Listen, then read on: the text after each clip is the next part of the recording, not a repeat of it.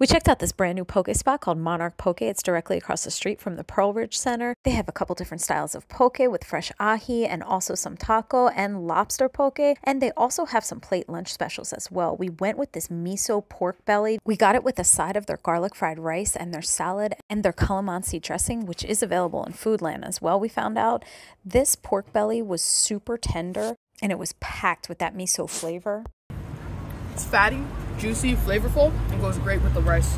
I checked out their lobster poke. The saffron comes through, the lobster is perfectly tender. Bella went with a poke bowl with two kinds of poke, spicy and shoyu. Oh wow, flavor is great. It just melts in your mouth, it's so good. By the way, that's a nice size bowl for $14.50. We also brought home the steamed fish plate with the garlic fried rice and some sriracha sauce. This was really tasty as well. By the way, stay tuned because they have this awesome little room upstairs and they're going to start having special dinners here.